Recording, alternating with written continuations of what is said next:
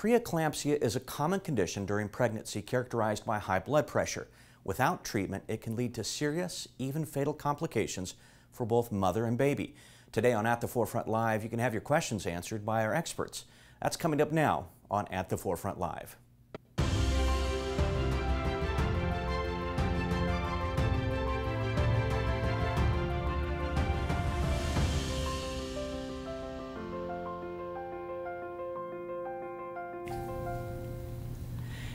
And today on At the Forefront Live, we have Dr. Sarosh Rana and Nurse Macaria Solache joining us. Welcome. Thank you. Thank you very much. Quick reminder, everyone, the show is not designed to take the place of a visit with your healthcare professional, but please ask lots of questions, and you can type them in the comment section right below the picture there, and we'll get to as many as we can over the next half hour. Let's start off with the basics, though, and Doctor, if you can kind of start us off and just tell us, what is preeclampsia? So thank you, Tim, so much for having us here. So preeclampsia is a common condition in pregnancy, like Tim mentioned. It is essentially characterized by high blood pressures, and you can sometimes have protein in your urine. So that's kind of the basic definition of preeclampsia. Many patients, though, with preeclampsia can have other associated symptoms, such as they can have seizures. Sometimes the patients can have liver dysfunction, even kidney dysfunction, and small-sized babies. So what actually causes preeclampsia? So good question. I think if you ask me in one sentence, the cause of preeclampsia is not really known, but it's a placental disease. So essentially what happens is somehow, and people have looked at it, there are certain autoantibodies, genetic factors, even environmental factors that can affect your placenta, which can essentially then, people believe, release some of these factors which can cause preeclampsia. And one of the things that surprised me, and I mentioned in the intro, that it's more common than people might think. Yeah, so the prevalence, as if that how common it is, varies by country to country and also different races. So preeclampsia in general is about 7 to 8%. So in some certain populations, definitely at the University of Chicago, it's even more common. So about 17% of our patients have some sort of high blood pressures in pregnancy. So yeah, so you can say 1 in 10 women will suffer from it. And Macaria, let's bring you into the conversation a little bit and just tell us a little bit about what you do here at UChicago Medicine to start, please. Okay, thank you, Tim. So I've been a labor and delivery nurse here for about 14 years, and I've seen a lot of success stories on us treating our preeclamptic patients, but the ones that stick close to home are the ones that we couldn't, that got late care or didn't come in for care, and that made me ask myself what I could do more. And so what happened then? Our patients were coming back after having birth and seizing, coming into our ER. The ER didn't know necessarily how to treat these moms or didn't realize that this was preeclampsia. So I joined Dr. Rana's team to come up with ways to help prevent this in our institution. And that's why we're here today. This is World Preeclampsia Day as well. So we want to get the word out to people exactly, what preeclampsia is, the fact that it is more common than people oftentimes think, and preventative measures, what to take, what to be aware of as well. I think that's very important. And so let's talk a little bit about the folks that are at risk. And can you kind of go through that for us? Yeah, so there are certain identified risk factors for somebody to develop preeclampsia. So obviously, and I joke about it, the risk factor is that you're pregnant, so men can't get it. But if you're nulliparous, so if this is your first pregnancy, if you have high blood pressures, African American patients are at high risk not only to develop preeclampsia, but more importantly to develop complications related to preeclampsia. Obesity is a risk factor, even IVF pregnancy, patients who have kidney transplants or renal dysfunction, diabetes. So there are a whole host of risk factors for the disease. And so Macaria, from your standpoint, that was very important to you to really get the word out to women so that they knew what to be aware of and what to look for. That's almost been kind of a calling for you, is that correct? That's correct.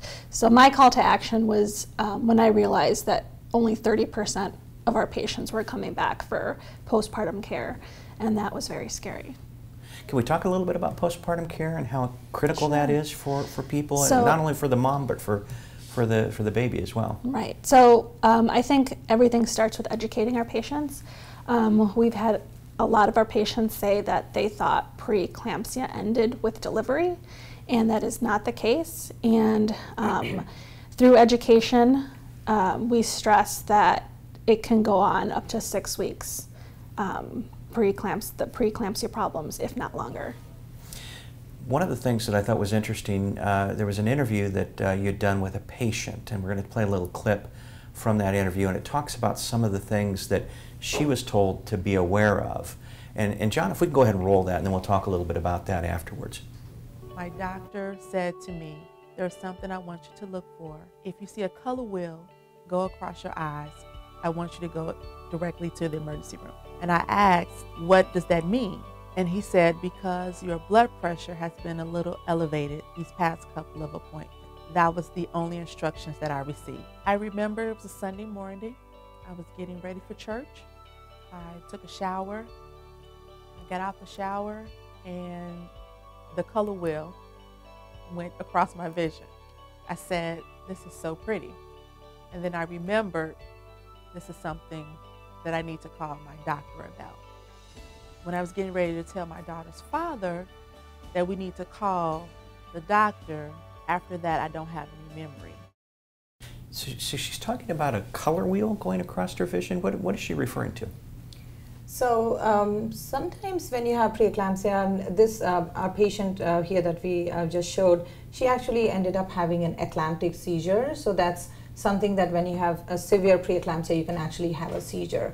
And majority of patients who have a seizure complain of headache sometimes, and also this kind of flashing lights and spots in front of your eyes, and that's just from edema in the brain. So that's obviously a very, very severe symptom, and she ended up having a seizure and ended up delivering early actually because of that. And Macaria, when you see patients come in and they're going through this situation, what's done from your standpoint? The first thing we do is we educate the patient of what is happening, because it is very stressful and scary. Yeah. So let them know that they're in the best care and what the treatment is. Yeah, I imagine that would be a very scary experience if you don't know that this is happening or don't know what's happening, and this comes on all of a sudden. And in her case, it sounds like it was completely out of the blue. She didn't anticipate this at all.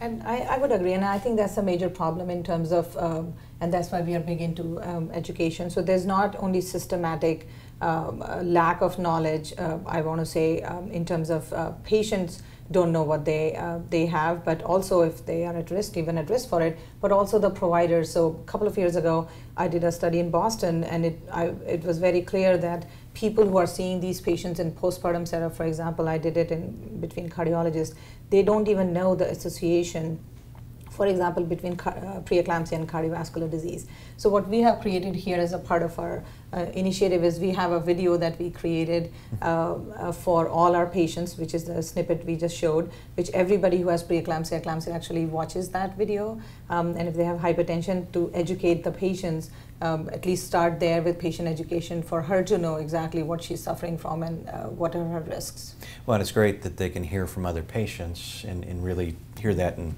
lay people's terms. I think that's important. So we've got a question from one of our viewers that I want to throw out at you for an answer, and it says, I was diagnosed with preeclampsia, and that same evening had a blood pressure of 248. Went to the ER, had my baby the same day.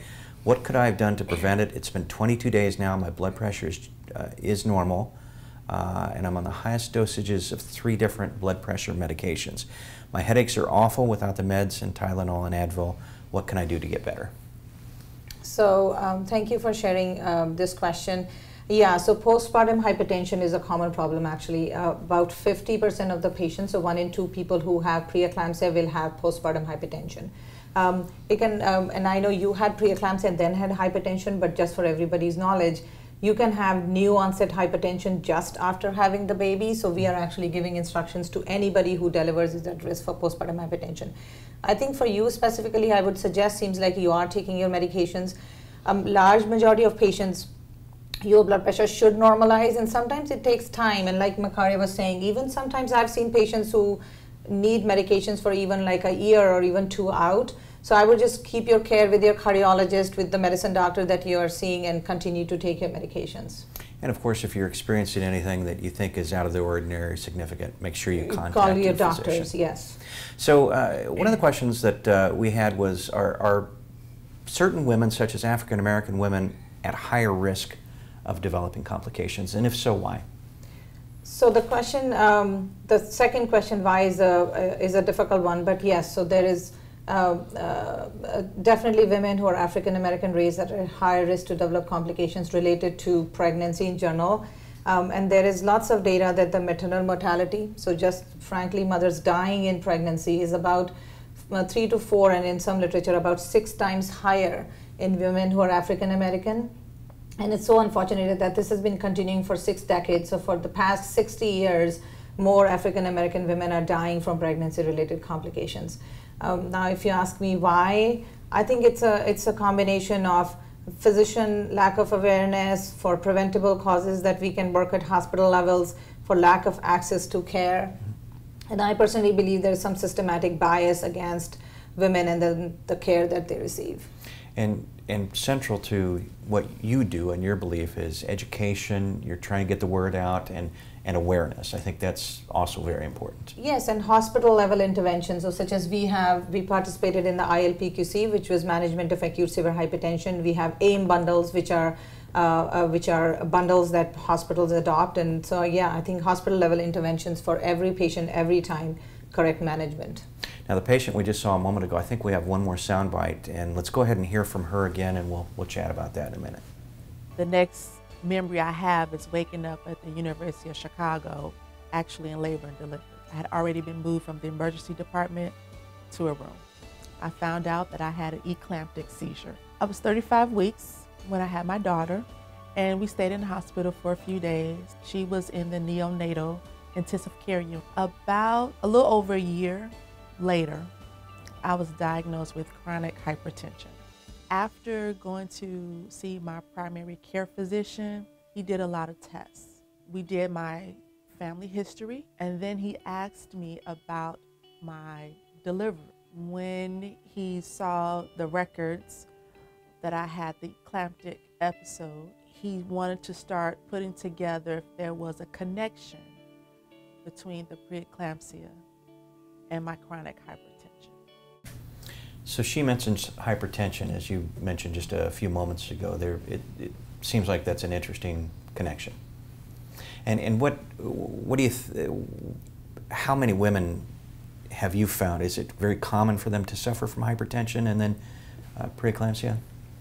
Yeah, so previously, a few years ago, people would believe that, perhaps it's the long term, it takes 10 years, 12 years, but there's recent data that women who have preeclampsia are about 25 times higher chance to have hypertension at 1 year, within a year of their delivery, compared to women who had a normotensive delivery. And then in terms of cardiovascular risks, such as history of MI, you can have MI, cerebrovascular accidents such as a stroke.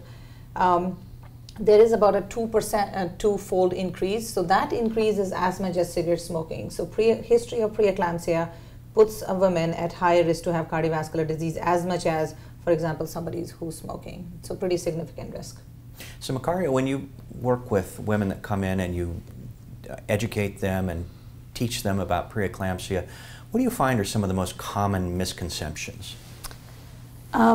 The most common and the most dangerous one is when they believe that once the baby is out, that they're cured, that the preeclampsia is gone. Yeah. And you mentioned up to 6 weeks after delivery? If not longer. Wow. So that's pretty significant. And I do think that's something that probably a lot of people don't realize. That's yeah, correct. That is actually correct. Yeah. So we're getting more questions from our viewers. The next one is, since I've had preeclampsia, I've started experiencing migraines. Is that normal? I don't think there's a direct link between preeclampsia and migraines. There is a connection between preeclampsia and Alzheimer's many years later, but I think your migraines are probably unrelated to your preeclampsia postpartum, definitely. I would just see a neurologist to make sure it's not something that's significant and more than the migraine. So that's a fascinating point. There is a connection between preeclampsia and Alzheimer's later in life. Wow. That's very interesting and kind of alarming as well. Yes, I know. Very few studies done on that. More questions from our viewers. We're getting quite a few. Keep them coming. We love them. Is there any connection between maternal malnutrition or being underweight prior to pregnancy at conception and the development of preeclampsia? So I guess nutrition is what they're talking about. Good question. Actually, when epidemiologically people have looked at it, people who are underweight are also at significantly higher risk to develop preeclampsia. I'm exactly not sure, and I don't think there's literature as to why there's a particular nutrient, but certainly being underweight also puts you at risk to have preeclampsia. You know, it's interesting because we get so many physicians and scientists on the program, and they talk about how critically important nutrition is just in general, and here's another example. Yes. Very, very important. So again, from an education standpoint, if you are pregnant, you need to see your provider and talk to somebody like Macaria too as well to get information about proper nutrition and how to be healthy throughout that pregnancy. That makes a big difference, right? That's correct. And I want to put a plug in with the last question is about, and even in general about recurrence of preeclampsia. I don't know if you have a question about that, but if you had preeclampsia in your prior pregnancy, you should certainly seek some sort of a high-risk care. So definitely have your obstetrician be aware. And aspirin, taking aspirin every day from about 12 weeks onwards till 36 weeks is the only preventative strategy that we have to prevent preeclampsia. So make sure that you talk to your physician about aspirin. So if you've experienced preeclampsia before, you're more likely? Yes, or if you have risk factors. So the risk factors that are enumerated in the beginning, there are good guidelines about who these patients should be. So essentially, if you're obese and you're African American, you pretty much should be getting aspirin throughout your pregnancy. And that's, I would like to put the plug in to kind of remind your physicians and also for the physicians to see if your patient will benefit from aspirin therapy. Which is very much in line with this question we just received from a viewer. And she had severe preeclampsia starting at 19 weeks, delivered at 23 weeks. She's pregnant again. She's worried about getting it again. And so you just answered that. So aspirin, yes, would be something that you should do. And then in my clinic, I see a lot of hypertensives. I do a hypertension clinic for pregnancy. I give all my patients blood pressure cuffs, so you should ask your doctor whether home blood pressure monitoring is something that they would recommend you to do. Know your signs and symptoms of preeclampsia, and we can enumerate them. So headache, blurred vision, swelling of your face, severe pain in your abdomen. And then kind of keep going over those signs and make sure that you are in touch with your care provider to tell them that obviously you had this severe preeclampsia so early in your pregnancy. And you mentioned blood pressure monitoring at home. Is that something that you would do on a daily basis?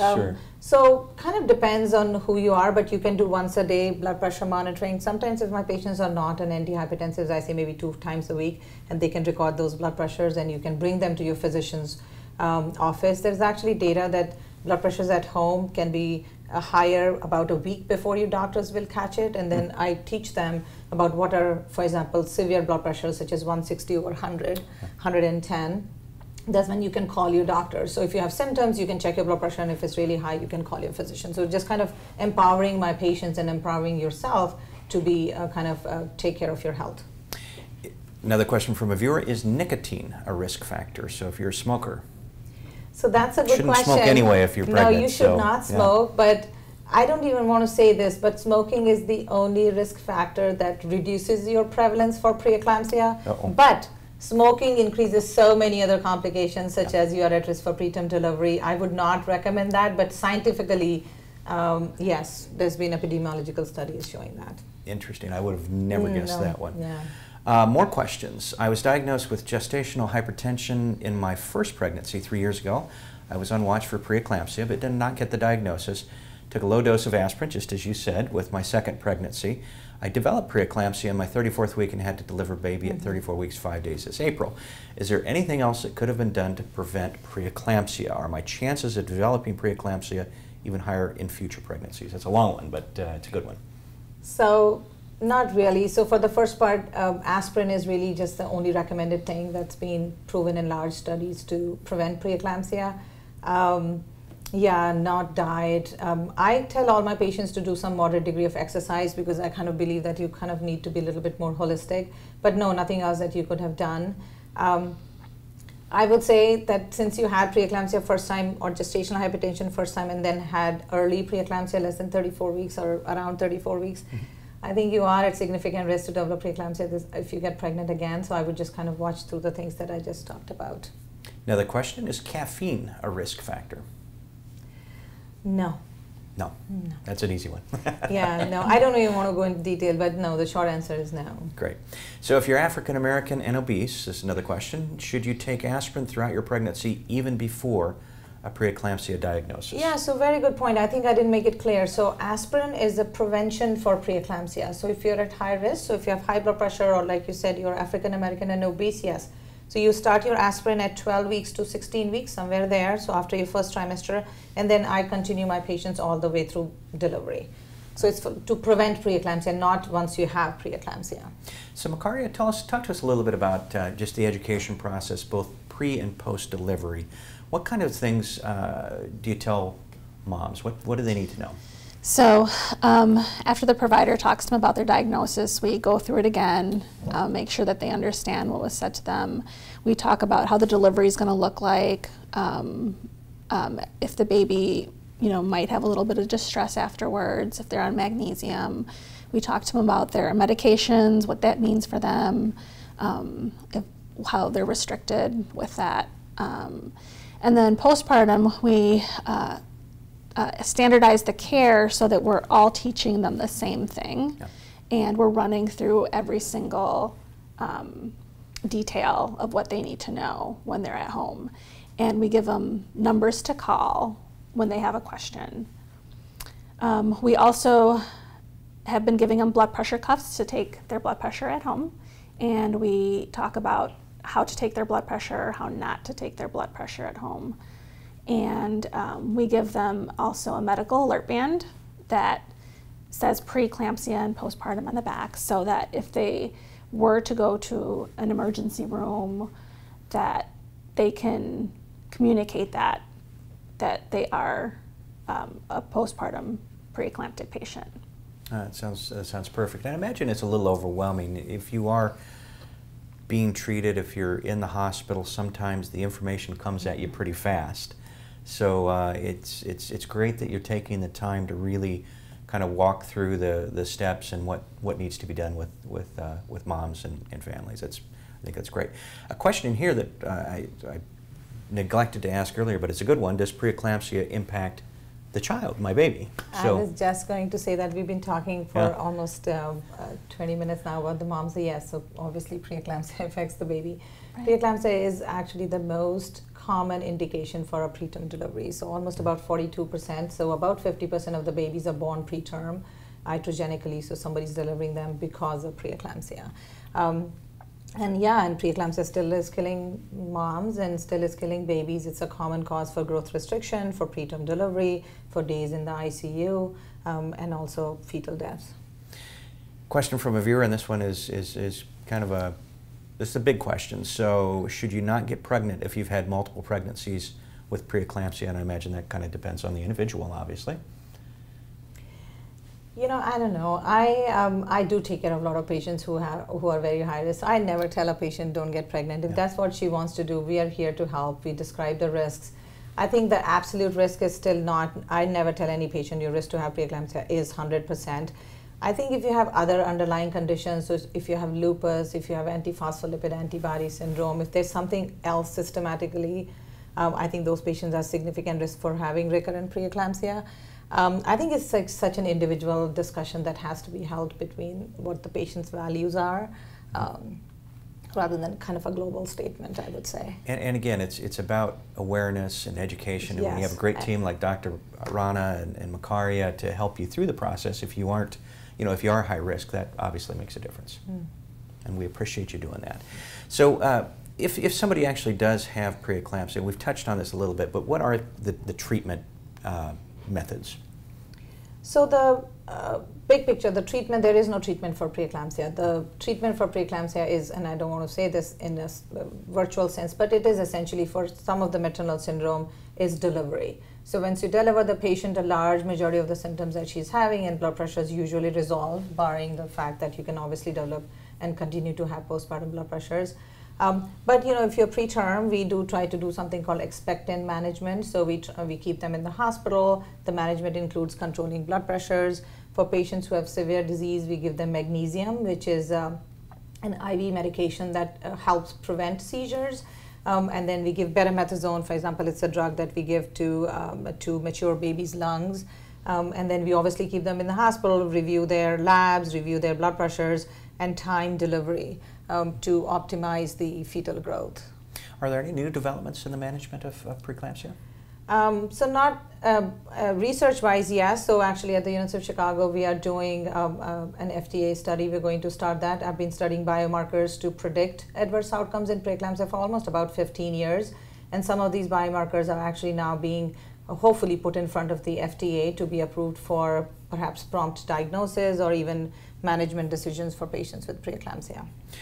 So if you will, talk to us a little bit more about long-term effects. You mentioned Alzheimer's is one. Are there other long-term impacts? Yeah, so cardiovascular disease is the #1. So it's your risk to have an MI, it's risk to have your cerebrovascular disease such as stroke, severe hypertension, and then very long-term is Alzheimer's. But cardiovascular disease would be, and hypertension would be the most common long-term effect of preeclampsia. Because you mentioned seeing a cardiologist earlier. So is this something that commonly happens with?